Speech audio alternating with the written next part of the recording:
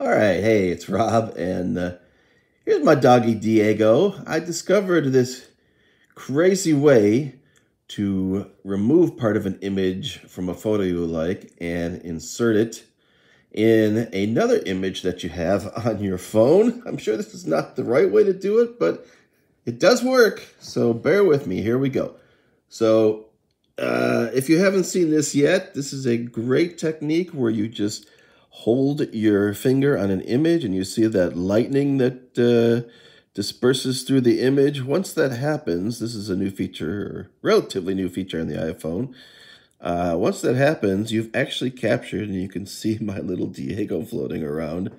You've actually captured just that part that your finger is on.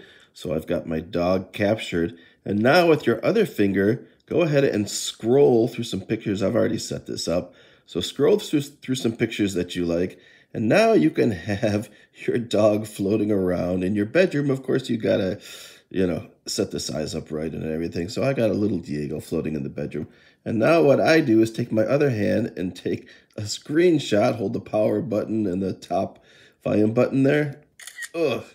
And now if you look and you open up the image that you just captured there, I'll open it up, save the photos. Now I'll go back and down here and open it up. So there's my screen capture. Oops. And so now I have an image of Diego floating upside down in the bedroom.